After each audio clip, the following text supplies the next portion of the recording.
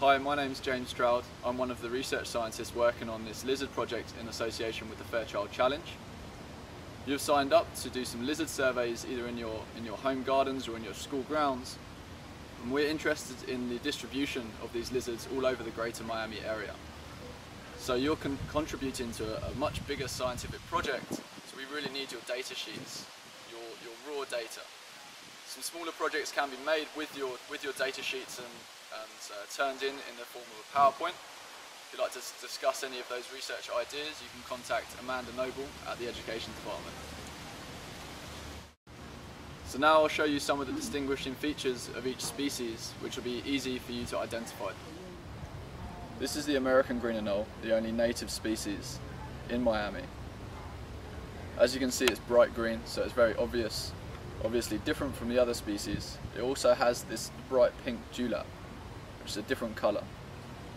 The head is also very long, the snout is exceptionally long, which is different from all other species.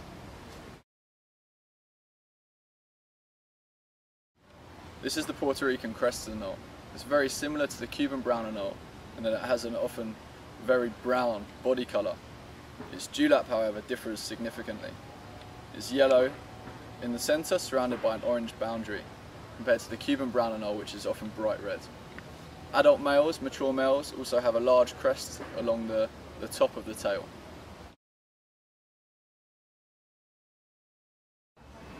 This is the Cuban brown anole, the most common species you'll probably see during your lizard surveys. It tends to live on the ground and on the lower parts of tree trunks. Like the Puerto Rican crested anole, it has a basic body colour of brown, but it has a bright red, very strong red dewlap on its throat. That's a good way of distinguishing between the two species.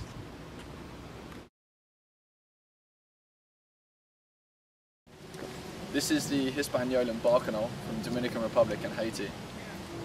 It's the smallest of the anole species you're going to see, and it has a bright yellow to white dewlap, its throat fan underneath. It ranges in colour from almost white through to dark brown. It sits mainly on tree trunks and is very spread out on the tree.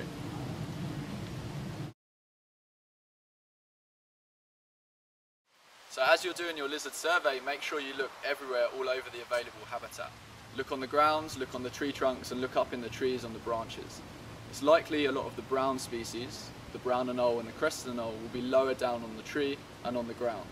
The bark anole is likely to be on the tree trunk and will move sideways around the tree as you approach it. The green anole, the night anole and the Jamaican giant anole are likely to be higher in the trees, up in the crown, and will be bright green. So